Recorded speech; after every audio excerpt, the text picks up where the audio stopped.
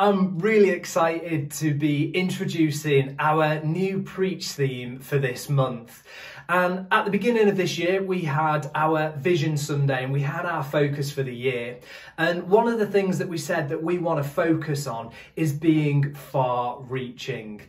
And the way in which we're going to be looking at that this month is that we're going to be looking at some of the different mission fields in our lives, some of the different areas of our lives where we can be far-reaching. And today I specifically want to be focusing on our workplaces and looking at how we can share our faith in the context of our workplace. But for those of you that might not know me too well, I work in a sales-based role, so my day-to-day can look very different. I'm sometimes out visiting companies and going out and visiting existing customers. I could be working out of our office, but then I could also be working remotely from home as well. So each and every day can look very different for me. And I'm sure your working environments also could look very differently. For some of you, it might be that you are in employment and that you travel into an office or a factory every day. Obviously with COVID, that might be looking a little bit different at the moment. But you could be listening today and you are a business owner and you're actually responsible for employees and the running of your business. It might be that you are in some sort of education or you're in some sort of training, and the way that you spend your week and the way in which you work is learning and going to lectures and all of the fun things that come with education. But you might also be a stay-at-home parent, and the way in which you work, the way in which you spend your time in the week, it is looking after and it's raising a young child. It could be that actually you're in retirement and your time is completely your own. And the way in which you work, it could be that you spend time down at your allotment. It could be that you actually volunteer with your time. Or it could just be that you're just practicing on that golf swing down at the golf course. But however you work, whatever your week looks like, it is important to God. God cares about the way in which we spend our time, but he also cares about the way in which we interact with those around us as well. And ultimately today, I am going to be talking about evangelism. And evangelism is just a biblical word for simply sharing your faith. It's about telling people about what amazing things God has done in your life. And you might be listening to this today and thinking, you know what, this is actually something that I struggle with. This is something that doesn't come naturally to me. It's something that puts me out of my comfort zone a little bit. But I want to say that's okay. Because today I want to talk about, and my aim for today, by the end of today, is that you go away with tools to effectively share your faith, but also to be sent out in the power and the boldness of the power of the Holy Spirit as well. So no matter how you're feeling at the moment, put that to one side. And my prayer today is to just allow God to speak to you and allow God to equip and empower you today. And as I said, our focus and our vision for the year, one of the things that we're looking at was about being broad and about standing out. And when I envisage something being broad, I quite often think of a tree. And sometimes you get those really skinny trees that are just upright and there's not a lot to them. But then you also get those really broad trees where their branches spread out and they're really far reaching. And the vision that we have as a church of trees along a riverbank that Paul quite often has sort of mentioned and referenced, you know, I envisage those trees being broad and being far reaching. But alongside this point, we also have a Bible passage as well. And I want to read this out to you. And it's out of the book of Matthew, chapter 5, verse 14 to 16. And Jesus is talking here and he says this to us. You are the light of the world. A town built on a hill cannot be hidden. Neither do people light a lamp and put it under a bowl. Instead, they put it on its stand, and it gives light to everyone in the house. In the same way, let your light shine before others, that they may see your good deeds and glorify your Father in heaven. As Christians, we have been given a light by Jesus. When you come to faith, when you give your life to Jesus, we go from spiritually living in darkness to then being brought into the light and our lives being illuminated. And when I'm talking about this, I'm not talking about a physical light that's radiating from your face. I'm talking about a spiritual light that is in our lives. However, we do see in the Old Testament, there is somebody who, after spending time with God, literally the glory and the light of God radiates from his face. But today, for the context of this, I'm talking about the spiritual light that is in our lives. And as a result of this light in our lives should look different to the people around us. Our lives should look different to those who don't have God and don't have Jesus in their lives. In this Bible passage, it tells us that we should let this light shine before others, but also says that we should do that so people see our good deeds and ultimately glorify God. And when I think about this, when I think about good deeds, I think about the way in which we live our lives. And we know that through having Holy Spirit in our lives, we should produce the fruit of the Spirit in our lives. And to give you an example of some of those things, that as a result of having Holy Spirit, the power of God in your life, you should produce love. As a result, you should be producing joy out of your life, and that actually you should have peace in your life for having Holy Spirit, having that light in your lives. And also the way in which we act, that we should also do works of kindness. We should be doing acts of kindness as well. It should flow out of our lives. It should be who we are. And as a result, our deeds and our actions, they should stand out from those that don't have God in their lives. And as I said, the way in which we live our lives and the way in which we work, it is really important to God, because the way in which we work, which is what we're talking about today, ultimately, it can be a witness. So let me explain that a little bit more. If you're always doing a bad job, if you're always calling in sick when you're not actually unwell and it's just because you want a day off, when you're not giving 100%, it can reflect on our character. And ultimately, it can also be a reflection on our faith as well.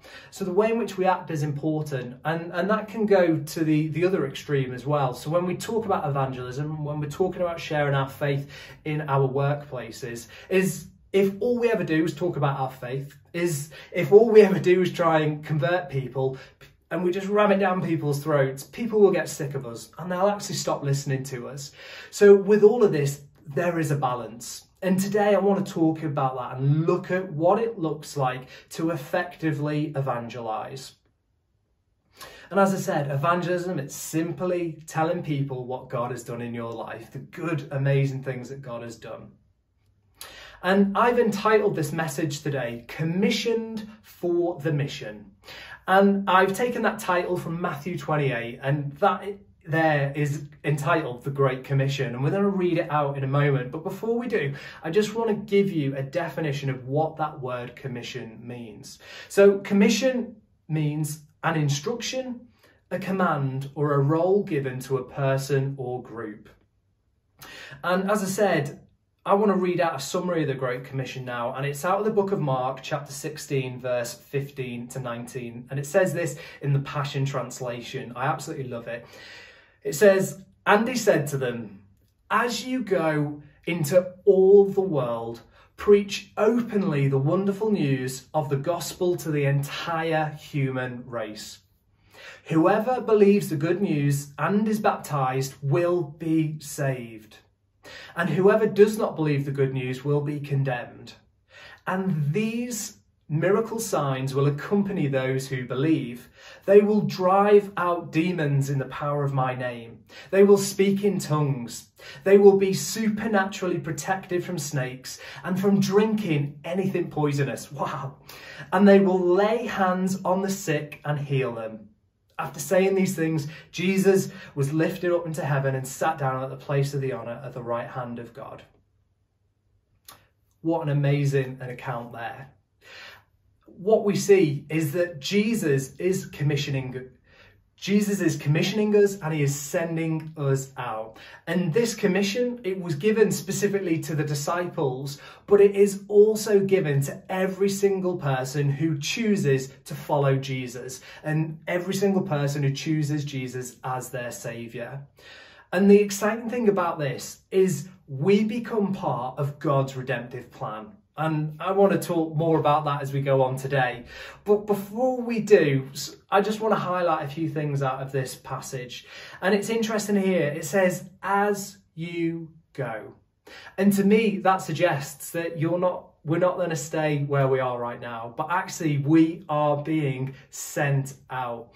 And while we are sent out into our lives, we are to do something. We are supposed to do these works.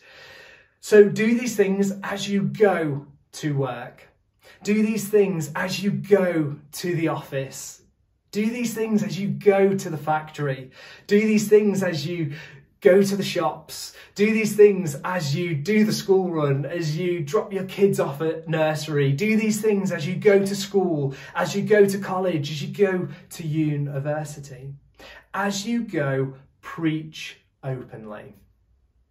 And this passage in another translation, in the ESV translation, rather than using the word preach, it uses a slightly different word. It uses the word proclaim.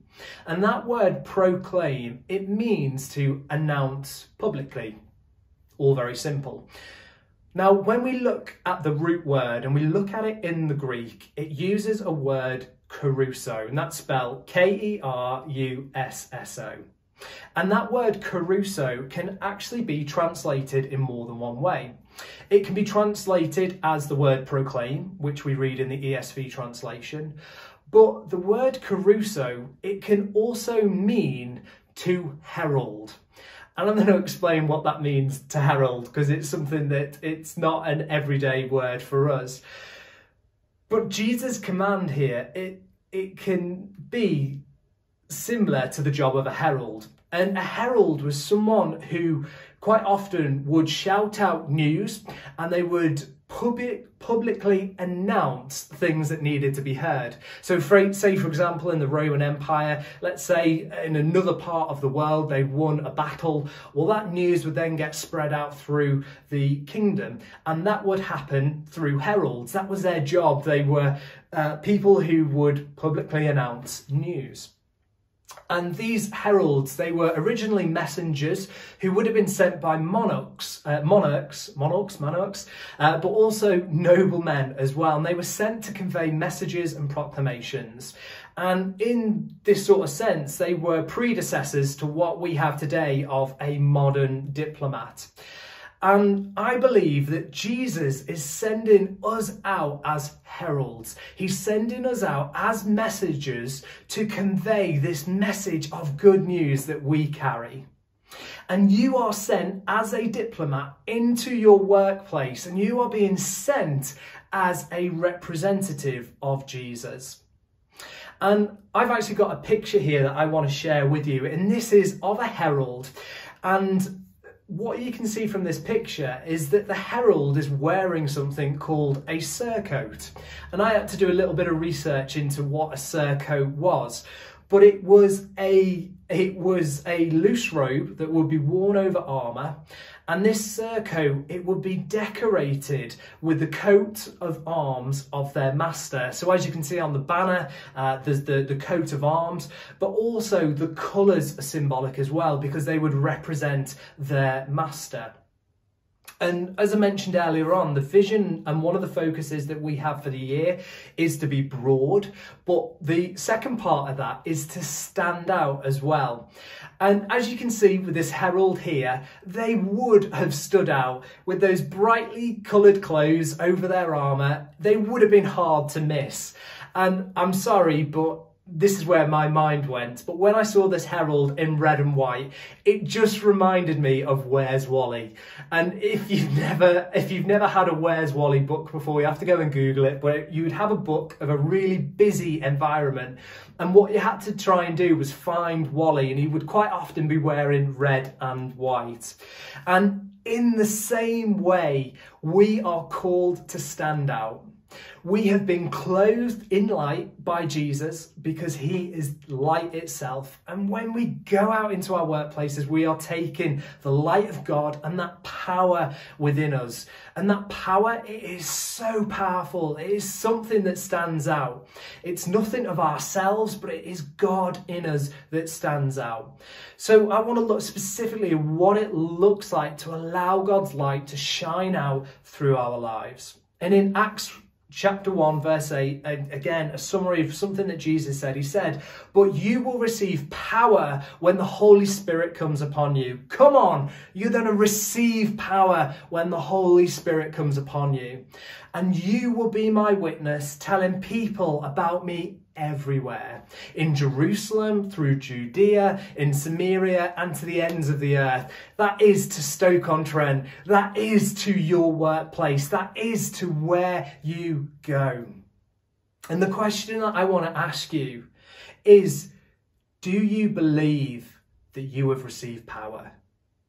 Do you believe that you have received this light from God that radiates from your life? Because the light and power we have in our lives, it is the salvation we've received from God.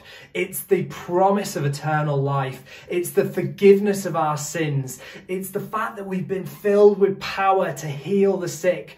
We've been given the authority to cast out demons. We have the authority to call those things out in people's lives that is not doing them good, to break down those barriers that are keeping people from God. We are called to do these things, and you have been given the authority to see heaven come to earth. So how do we do this? How do we evangelize effectively? Simply, the first thing that we can do is that it starts with prayer. It's simple, but it is so crucial. It is an important part of evangelism, and it is an important part of sharing our faith. And we see when Jesus talks about evangelism in Matthew chapter 9, verse 37, he talks about there being a harvest, that there are lots of people out there who are ready to receive salvation. And Jesus tells us that we should pray for the workers, pray for people who can bring that harvest in. But one of the things that I do, and this is something that I do on a daily basis, is that I will pray the Lord's Prayer, and I will use that prayer as a structure. And in that prayer, we are taught to pray, "Let your kingdom come on earth as it is in heaven." What we're praying is, God, would you let heaven and all the great things about heaven come to earth? But in the Lord's Prayer, we're also taught to pray, "Give us this day our daily bread," where we ask God for the things that we need. And in the same way as praying for the things that we need on a daily basis, I also believe that we should be praying for God's kingdom to come in our lives and also in our workplaces. That we should be praying when we go out, when we are being far-reaching, when we're going into those different places and those different environments, that we would be taking the kingdom of God with us. And we also see in the book of Daniel, it says in Daniel 6:10 that he prayed 3 times a day. So just as if you're anything like me, you'll eat at least 3 times a day. You've got breakfast, you've got lunch, and you've got tea or dinner. And in the same way, we should pray regularly throughout the day as well. And a number of years ago, I was in a job that I wasn't particularly enjoying. I was working in a factory, it wasn't the best of environments, and I was really struggling with that job, and I didn't want to be there, and I was feeling a little bit sorry for myself, if I'm being completely honest. And I remember talking to Sarah about this, and she actually gave me a kick up the backside, and it was exactly what I needed, and it did me really good. But what she said was, Rob, try and bring God into your everyday. Try and bring God into your workplace. And at that time, one of the things that I actually started doing was on my lunch break, I would intentionally spend some time praying. And I also did a daily devotion as well. And I want to recommend a great devotional book, and it's called The Daily Office, and it's by Peter Scazzero. And it's about intentionally stopping in your day to intentionally be in the presence of God, to practice being in his presence. And that practice has stuck with me. And all of these years later, it's still something that I do. When I have my lunch, I will quite often sit there and eat my lunch, and I will pray. And I'll pray to God about my day. I'll pray to him about particular opportunities and deals that I'm working on. But then I'll also pray for my colleagues as well, and pray, God, would you come into my workplace? Would you come into this environment? And I want to give us some really helpful pointers of how to evangelize. And I want to read something out from Colossians 4, verse 2 to 6. And in here, there are 6 elements of what it looks like to have responsible evangelism. And I've actually taken this from a blog, and it's called the Evangelist Rulebook, and it was written by the Jesus Film Project. But let me read this scripture out. It says, "Devote yourselves to prayer, being watchful and thankful, and pray for us too, that God may open a door for our message, and that we may proclaim the mystery of Christ, for I am in chains. Pray that I may proclaim it clearly as I should. Be wise in the way that you act towards outsiders. Make the most of every opportunity. Let your conversation be always full of grace, seasoned with salt, so that you may know how to answer everyone." And as I said, there are 6 elements that I want to pull out of this. And the first one in verse 2, we see that it tells us that we should pray regularly, which we've talked about already, but it says to pray for opportunities to share the gospel. And if you are serious about sharing the good news, if you're serious about sharing your faith, you have to devote yourself in prayer. You have to ask God to give you those divine opportunities, these God-given moments to share your faith. The second element in verse 2, it goes on to say to be watching and thankful. So since we're going to be praying for opportunities, we are then going to be watching, we're going to be looking out for those opportunities. And when we have those opportunities, we can then be thankful. We can thank God for those opportunities to share. The third element in verse 3, it says pray for opportunities for others to share the gospel clearly. And this is about praying ultimately for the rest of us in the church, praying that we would all have those opportunities and that we would be going out in power and in authority. And as a church, we regularly, on a monthly basis, have our prayer events. And if that's not something that you regularly come along to, I want to encourage you to do that, because that is a great place to start praying for those that don't know Jesus. And we will quite often intentionally pray for our work environments and pray for our community and pray for the people around us. The fourth element in verse 5, it says be wise about how you treat outsiders. And this is ultimately, it's being aware of people around us. It's being aware of the conversations that we have. And it's not that every conversation we're trying to share our faith, but it's just having an awareness of what we are saying. It's not doing anything to undermine our integrity. And quite often when I'm at work, there'll be times where people might be gossiping, or they might even be putting people down. And it can be really tempting to go along and join in with that conversation. But what Paul's saying here is be wise about how you act with the people around you. The fifth element, make the most of every opportunity. So when the opportunities come along, make the most of them. It requires us being bold and stepping out. And sometimes it's putting ourselves in a vulnerable place where we're opening up and sharing with people. And the sixth element is to ensure that your conversations are full of grace. It's important that when we have our conversations, that they reflect the heart of Jesus. With everything that we say, we are having the culture of heaven in the way in which we talk to people, that we are communicating in a way that, first of all, people can understand the language that we use, but they're full of grace as well. And in 2 Timothy verse 4-5, we see there that Paul tells us to work at telling others the good news. So what Paul's saying there is it might not come naturally, that actually it's something we have to work at. It's something that we have to practice at. And I want to encourage you, after today, to think about, what has God done in your life? What is your testimony? What are the things that you can share about what God has done in your life? God has positioned you in your workplace. It's not a coincidence you are where you are. And quite often we can put pressure on ourselves to share our faith. We can be like, oh, I've got to do it. I need to lead people to Jesus, which we do. But ultimately, it is down to God. We can't force our beliefs on anyone. It's through the power of the Holy Spirit that people have that conviction in their heart, that the scales can fall from their eyes and they can have their eyes open to the goodness of God. And we see in 1 Corinthians chapter 3 from 6-9, it says, I planted the seed, Apollos watered it, but God has been making it grow. And we all have a part to play in this. For some of you, it might be that you are planting seeds, you're having those initial conversations with people. But then it could also be that you're in the privileged position that you get to lead someone to Christ, that they've heard the gospel more than once. And actually they're in a place now where they're saying, actually, I want to respond to this.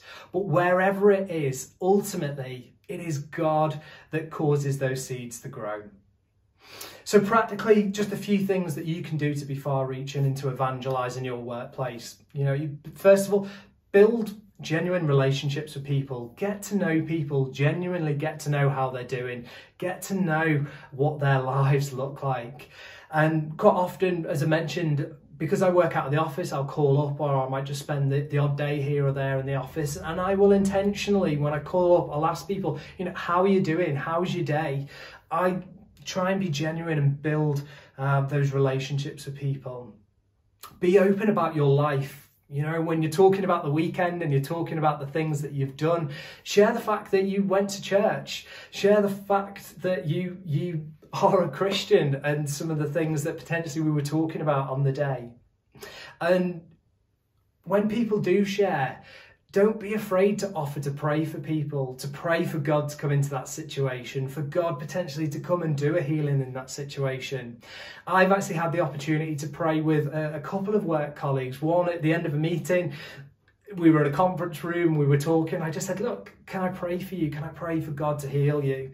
And nothing happened in that moment, but I'm believing that seeds were planted. And we have so many things as a church that you can invite people along to. We're in a really unique position at the moment with doing church online, that you can send a video to someone, you can share a link, you can put it on your Facebook wall, and you can invite people along to church in probably the easiest way ever in the whole of the history of mankind. You can share so many things online. We have some great courses. Invite people along to things like Alpha and offer to do it with them. We're doing it online, we're doing it on Zoom. COVID has not stopped those things from happening. And also we have things like our Easter service coming on. We have quite often our Christmas carol services and things like that where you can invite people along. But ultimately, evangelism, it is a heart issue. And it is God's heart that none would perish. And in the same way, we need to allow God to do something in our hearts, to soften our hearts and bring us to a place where we want to share our faith with people. We want to share the good things that God has done in our lives. And it's about a willingness to be sent. And in Isaiah 6:8, God asks this question to Isaiah. He says, whom shall I send and who will go for us?